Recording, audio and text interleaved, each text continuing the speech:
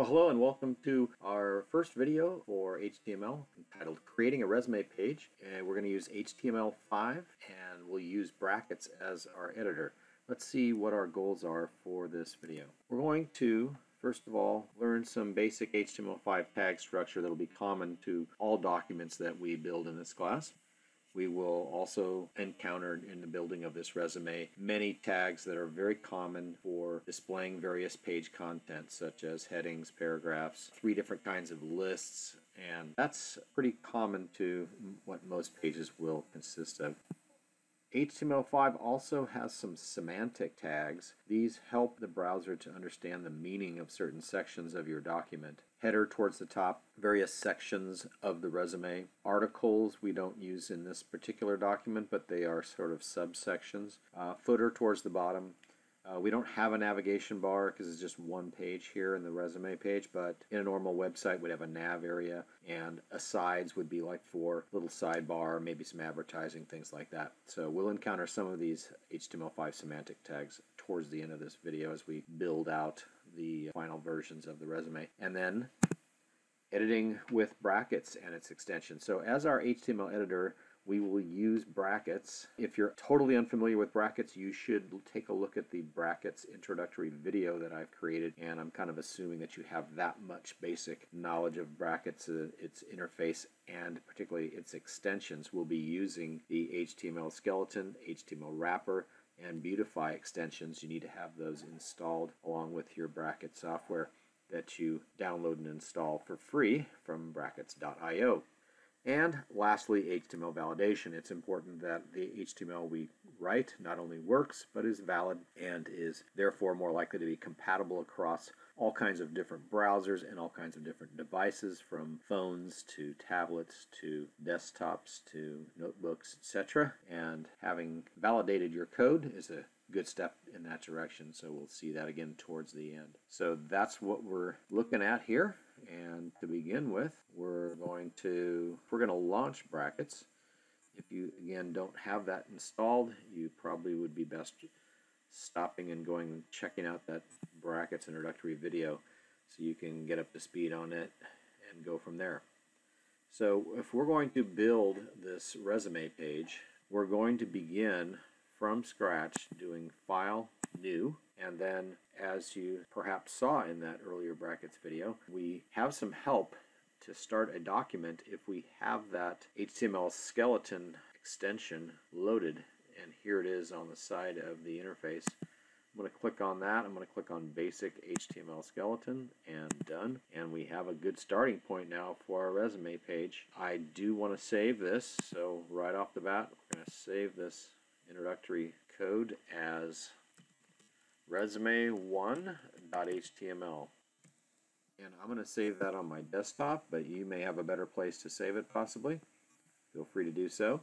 Notice that once it gets saved as an HTML document, Brackets responds by recognizing the code and being therefore able to color code it, and that will serve to be a good check for us to make sure our code is correct by checking these color coded tags and making sure that we don't see red where there might be errors, for example. Alright, a couple of cleanup items here on this basic initial code. We're going to take line 5, the meta tag that has name equal viewport. We're going to delete that out because we don't use that tag. We don't need it. There's nothing wrong with it, but for consistency, our book does not use it, and our general files don't have it either, so we'll just ignore that. I'm going to go up to the HTML tag on line 2 and fill in the language as EN for English. You could also attach a country code in there as well, such as EN-US or EN-GB. Perhaps, if it's being written and intended for usage in Great Britain, for example, GB. All that really does is it tells not so much the browser, but it would tell screen readers what language the actual content of this resume is in, and maybe you'd get an accent difference between US and Great Britain as that screen reader reads it out. At any rate, let's continue on with our content area. Let's do the title first. This is going to be a resume for Joe Student. So I'm going to put Joe Student's resume page up in the title. Now the title is not visually part of the page's content. That would go in the body area. This head section here contains the title always, and the body would contain headings and things that go in the actual page area. So this is just going to go up on the tab in a browser and also be something that search engines might notice. So let's take a look at what we're trying to aim for in this resume. I happen to have a final version of this that we can take a look at. So here is our goal. This is what we're trying to create with this code that we're writing over here. So we're going to have a major heading here which says Joe Student's Resume on it. Here is an example of what the title might do. It goes up here in this tab area of the browser, and if you don't have a title in your document, it'll end up saying untitled document, which is not particularly nice to see. So this resume is going to have, as I said, start with a heading at the top, and then it will have an area of contact information below it. Then it will have separate sections, as most resumes do, for objective, skills, education, work experience, and references at the end, and then a little footer at the bottom to identify who created the page. So within each of those separate sections, you can see we have some organized information. We have a list of skills. We call this an unordered or bulleted list. This is an ordered list of education related information there. 1, 2, 3 indicates it's an ordered list. Another unordered list here in the work experience area. And then in the references area, pay attention to the way that's structured. It looks a little different than the other lists. This is our third type of list. This is called a description list, in which case we have the staggered indentation. We have, in this case, a person's name and then a description for them, which in this case identifies where they worked and what their phone number is, and then a second set of each, a name and then a description of them in the form of a company and phone number. So we call that a description list, an unordered list, and an ordered list. So we'll see all three types of HTML lists as we build up this project. And with that in mind, we're going to be trying to build that content into this body area using brackets and some of its extensions to help us along the way. So the first thing, as you saw, is that big heading at the top of the resume. Headings in HTML are either H1, 2, 3, 4, 5, or 6, depending on their prominence. This is the biggest heading on the page, so it's going to be an H1, and notice that brackets is trying to help us. When I do an H, it's figuring, okay, you probably are about to complete that with a number, 1 through 6, and you can click on it to save you typing. Now, as I finish the tag, which begins with that left bracket and closes with the right bracket, notice that it put in, without me typing it, a closing tag for that H1 and then place my cursor right between the two, allowing me to actually type the text for that heading.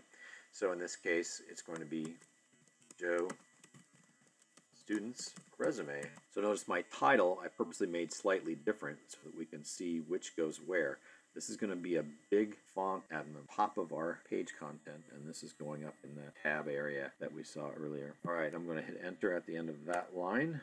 And next is going to come the contact information for Joe Student, and that's going to be in the form of a paragraph, which is a P tag. Again, brackets helps me with the closing P tag. And the content for that is just going to be his address, 123 Any Street, whatever city, some state, 92837. All right, now we want to put an email address and a phone number on the line below. So we could just create another paragraph, but if we do, there'll be a big vertical separation between the two, which we do not want here. We want these two lines of the contact information close together. So what we're going to do is we're going to create a break in the line with a BR tag. And we don't really need to do this, but I'm going to hit enter there just so visually you can see the break in the code as well as what you'll see on the page. So now we just continue with the contact information in the form of an address here, joestudent@gmail.com, and 2 dashes to separate the email from the phone number, 951 9874321. So there you go. At this point, we should save. And let's go ahead and click the live preview button. And we should see our resume so far. And here you can see the two lines of the paragraph close together. There's not this big gap as you see the gap here between the H1 and the paragraph itself. So far so good. And here up on the tab is the title, Joe Student's Resume Page. And Joe Student's Resume is the big H1 heading. An H2 heading would be slightly smaller, an H3 heading slightly smaller from there, and so on. So let's continue. We now have completed the main header area, and we want to work down now towards the objective section. And that's going to be an H2 heading, not as prominent as the main page heading was. So H2 and objective. And put the cursor at the end, hit enter. We move below that now. And the objective is just going to be a paragraph. So key tags there. And the paragraph will read, to obtain an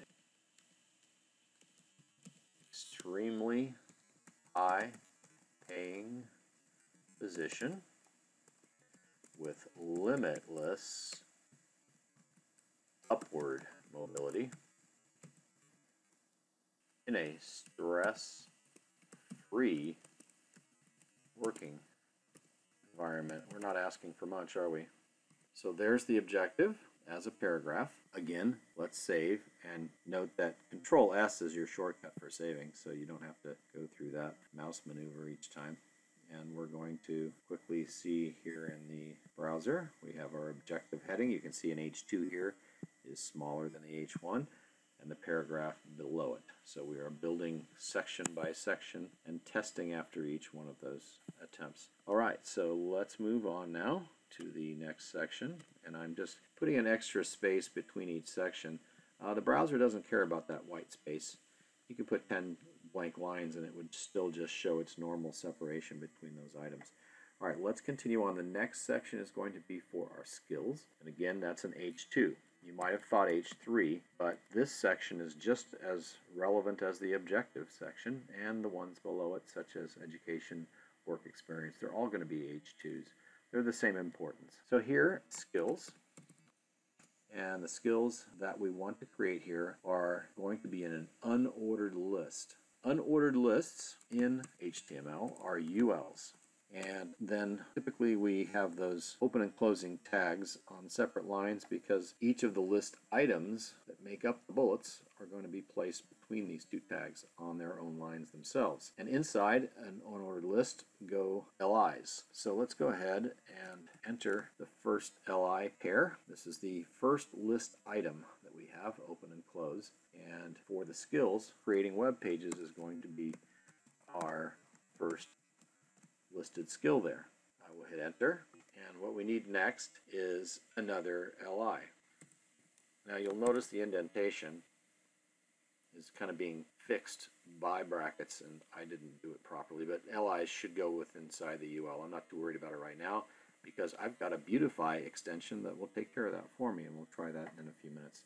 So the second skill that I want to list here is playing video games. I'm sure that will impress our future employer. Enter again, and the last LI. And this one, even more impressive. I've got some social networking skills that will be sure to impress. So there are my skills, 3 of them. They will show up as 3 bulleted separate lines underneath the skills heading. And I'm going to head and demonstrate this Beautify. You can wait to the very end, or you can beautify at any point you want. But as I beautify, what you want to look at is how these LIs are not lined up nicely above one another. After beautifying, you can see that they are. It also made some modifications to make the line spacing more readable.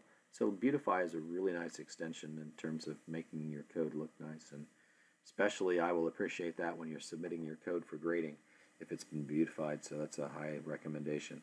Let's go ahead now and save, and we want to check out what that unordered list looks like now in the browser. And there you can see the skills section, an H2 for objective, followed by a paragraph, an H2 for skills, followed by an unordered list, and the browser just gives you these default bullets. You can control, by the way, a lot of the formatting using CSS. HTML should be used just to structure the content as we're doing now, and we should not be worried about the fact that it doesn't look very pretty, because that's something that we can come along later and use CSS to format it as we see fit to make it look pretty. So right now we're going to move on to the next section for education. The education again is going to be an H2, and we then move below it for what's going to be an ordered list. Now the only thing that's different about an ordered list versus an unordered list are the surrounding tag of OL instead of UL. Alright, so what I'm saying there is that inside the OLs would be another set of LIs, much like we had before. The only difference here is that it's surrounded by an OL instead of a UL. And that's how the browser knows to number it rather than bullet it. Okay, what I'm going to show you though is a nice trick. We have an extension not showing over here, but it is an extension that loads in the edit menu. It's called HTML wrapper, and it's designed for these very situations we're about to find ourselves in. So let's take advantage of it. We're going to list the educational items. There are 3 list items here, but I'm going to purposely leave out the LIs, and the wrapper extension will put them in for me. Alright, so now we're going to list those 3 ordered list items without the tags of LI around them. The first one is going to be 2015 graduate of Riverside East High School, comma, with a GPA 3.5. I'm just going to hit enter. Again, no tags around it. The second item is 2017 Web Developer Certificate from, guess where, Riverside City College. And lastly, a third list item, currently finishing AS degree with plans to transfer. And now we're going to select those 3, and we are going to take advantage now of this HTML wrapper extension to put the LIs in there for me. So I select the 3, I click on the HTML wrapper, and look at that. It automatically wraps those guys with LIs. It kind of sees that you're inside of a list and knows what tags should go there. Pretty cool. So it saves you some time and effort there, especially with long lists of things. That's really helpful. And it's used not only with lists, there are other areas that you can use it in. You can go visit the web page for that extension. It'll show you all the good things it can do. At any rate, that's the end of the education section. So in keeping with our workflow, we should save, and then we should check out the changes. There you can see the ordered list 1, 2, 3 in the education section. And let's move on. So you want to get down below the closing OL. For our next section, we're almost done now. We have a work experience section here. Yet another H2 for work experience. And under work experience, you would normally be listing several jobs here possibly, but we're just going to do one. So below the work experience, we're going to list our first job there as an H3 heading, and a very impressive job title, fidget spinner salesperson. And then below the H3, we're going to list some more things about that particular job, such as the time spent at that job and the name of the company and anything else that might be relevant. Again, this is going to be a bulleted list, so it's going to be a UL. And then between the 2 tags there, we're going to list a few accomplishments here. So again, I'm going to avoid the LIs, and we'll use that nice wrapper extension. So May 2016 to January 2017 is the first item in the list. That's the time period they spent at that job. The company's name, Worldwide Imports, LLC. And lastly, salesperson of the month for July 2016. So those are the 3 bullet points. I'm going to select those 3 lines. We're going to come to the edit menu and we're going to do HTML wrapper, and boom, we get our LIs for free. It also, by the way, indents nicely. Beautify would do that for us too, but HTML wrapper takes care of that for us. I'm going to delete out that extra line that I have in there. Beautify it so that the indentation gets back where it should be. And we're done with another section, so let's save, in keeping with our workflow, and let's double check and make sure that things are looking good. And you can see our last work experience section with the fidget spinner salesperson heading, and this is an H3, clearly smaller than the H2 for work experience. And everything is looking good so far as we progress down through these sections of our resume. Let's continue. The last section that we have here is for references, and that is going to be another H2 for references. And instead of a normal list of unordered or ordered type, in this case, the information that we want to give about our references includes the person's name and then also the place they worked and their phone number so that someone could contact them. So there's kind of 2 pieces of information. It's not just a simple list like a bullet list or an ordered list. So we're going to use a different type of list, the 3rd type of list in HTML. It's called a description list, and that is done with DL tags. Now, unfortunately, the HTML wrapper extension doesn't handle description lists very well, so we are not going to use it. We're going to have to code this one by hand. So between the open and close tags, we have 2 things. We have DTs and DDs. So the DTs are in this case, it will be the person's name. We're going to have fun with these names. The first person's name is going to be Dinah Soar. And where did that person work and what's their contact information? Those are going to be DDs, the descriptions. And for Dinah, where else would a dinosaur work but at a natural history museum, of course, comma, and then we need to give the phone number for Dinah, and that's 951-222-3456. And we won't worry about the indentation issues because we'll be beautifying it later. And the second reference is going to be another DT, so we kind of have alternating DDs and DTs inside of a definition list. So this is going to be the person's name. This person's name is Mike Rowave. Microwave has some description information as well, DD for that. And Mike works where else? At ABC Appliances.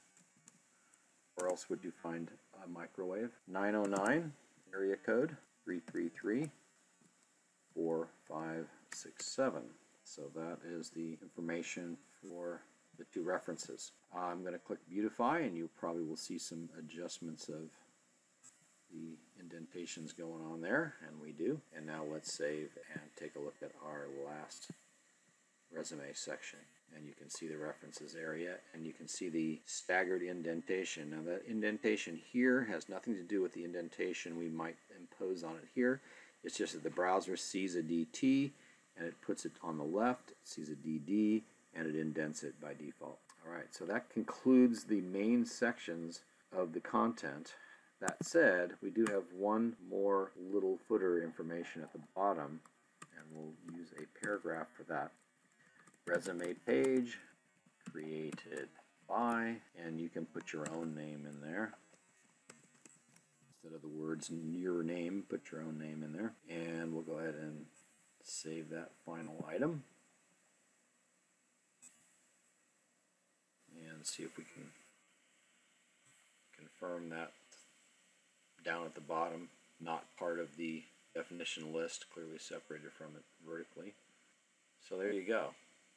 We have completed the main content of our resume. Taking a look over this page, we have quite a bit of content and tags, mostly headings, paragraphs, and lists, making up the tags that we used from HTML5.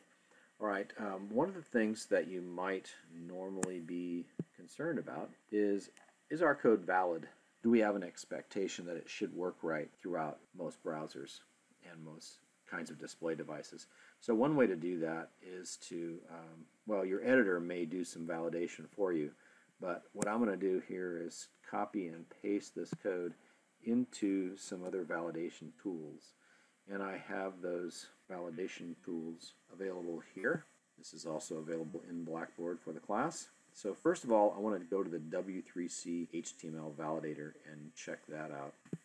This is a validation service that's hosted by the W3C, who makes up the specifications for HTML and CSS and others. So they are the ultimate authorities on what is valid and what is not. So I'm going to go here, I'm going to click on validate by direct input, and I'll just paste that code in from my editor and click the check button. And let's see if we have any errors of concern. It says document checking completed, no errors or warnings to show. So that's great. Essentially we are valid.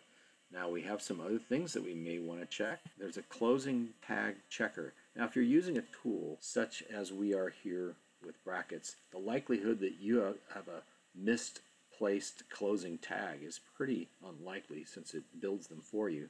But you never know. You might accidentally delete something or type over something. So this is always good to check. Do it after you do the W3C validator. Do the closing tag checker. And again, we just paste our code in.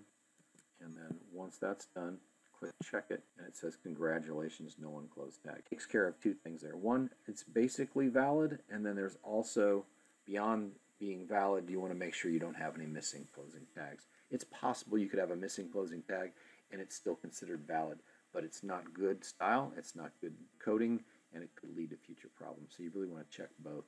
Now, this validation tools had one additional check, but this is a CSS validator. Later in the course, we'll be using CSS to format our pages, and then we'll come here and try to do this validation for the CSS. But in our case, we have no CSS to validate. So that's the validation aspect of things. Now, before we wrap this up, we wanted to also take a little look at HTML5 semantic tags. Now what semantic tags are is a way of taking some of the code and organizing it in a way that makes sense to a browser and makes sense to humans too. So for example, we listed some of these types of tags like header, footer, and so on. And so let's consider this top area to be the header and the very bottom to be the footer. So these are tags that you can put